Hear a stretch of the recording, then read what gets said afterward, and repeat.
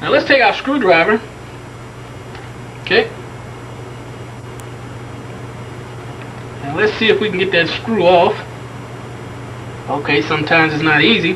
What I like to do, when I do have one that's going to give me a hard time, grab a pair of pliers, such as this, grab the stem, where it would hold nice and sturdy and still for me. Now, take the screwdriver,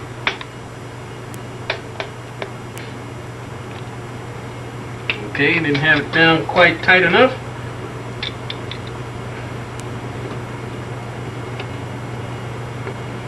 Okay.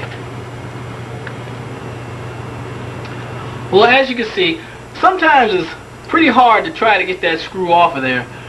So in that case, when you get to the problem where you do strip the screw out, just take the whole stem with you to a hardware store so that they can match it up, come back home, slip it back in.